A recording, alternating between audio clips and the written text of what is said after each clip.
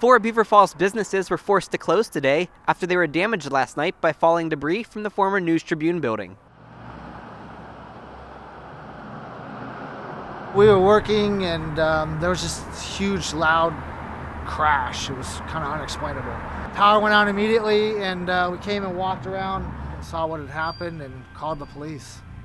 Neighbors from surrounding blocks reported hearing a crash shortly before 9 p.m. on Tuesday. Bricks and other debris fell onto an alley, 13th Street, and neighboring buildings. Sean's computer repair business, Tri-Valley Travel, and 2 other storefronts were temporarily closed due to damages. We're completely down. We have no power, no internet, no nothing. Repairs were being hampered by the ongoing danger of additional objects falling, and 13th Street has been blocked off surrounding the building.